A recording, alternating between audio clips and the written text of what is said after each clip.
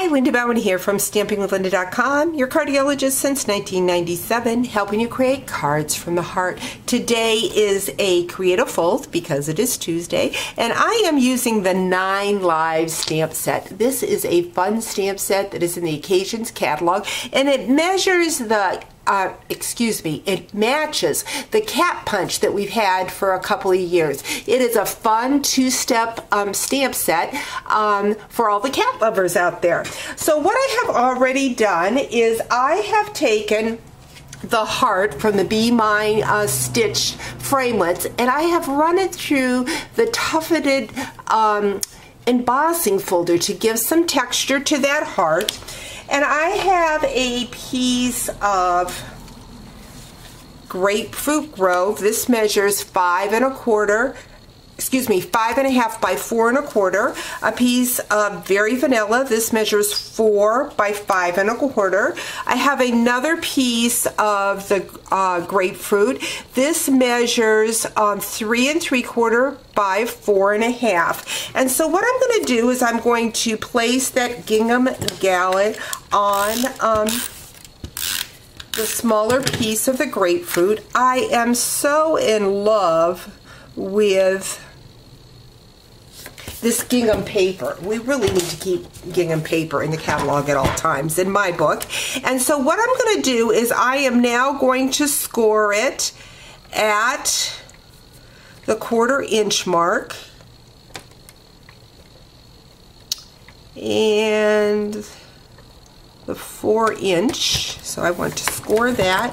I don't know if I still have my sticky tape out here, my tear and tape, and I do.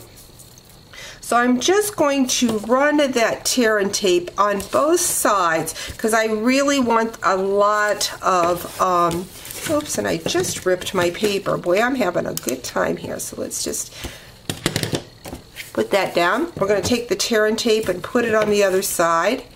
Some days my thumbs just don't want to work right. So there we've got the tear and tape in place, and I'm just going to remove that tear and tape. And again, it's on both sides because I want it to be adhered really well.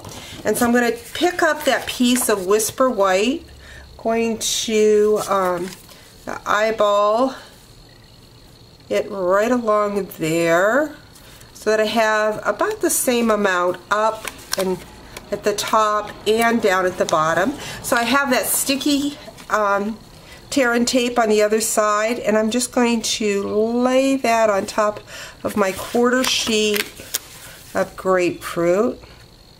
Get it straight here because with the tear and tape it may not be so forgiving. We're just going to my bone folder and really push that down. Going to come in with that heart. I'm going to add that right about there. I have already stamped my two-step cat. Again, I used that grapefruit and outlined the cat in black. I'm going to add some dimensionals here to the cat.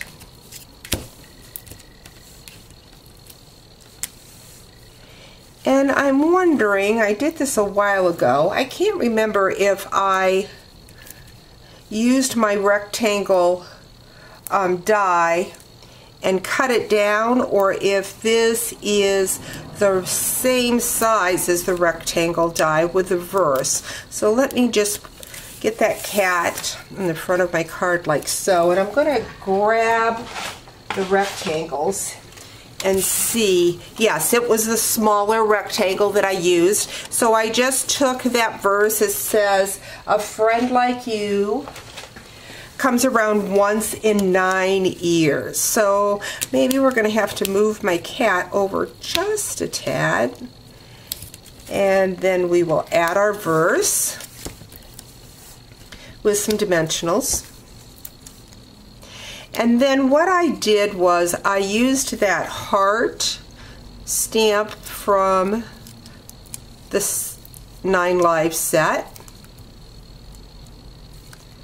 Well, things that I want to stick won't stick. The things I didn't want to stick are sticking. So there we go. So we've got that. We're going to bring in that little heart, and we're going to go ahead and use my markers. And I'm just going to randomly stamp those hearts at the top. Just a very cute, simple, create a fold. Again, using that 9 Lives stamp set. And I could also, since I put that on the middle, oops, I see I didn't get a good inking there. That's one thing nice with having markers the same color. I can just go in and correct that. Stamp that down. But a creative fold that's very simple and really only uses about the same amount of cardstock as a regular size card. Hope you've enjoyed today's video. Talk to you real soon. Bye-bye.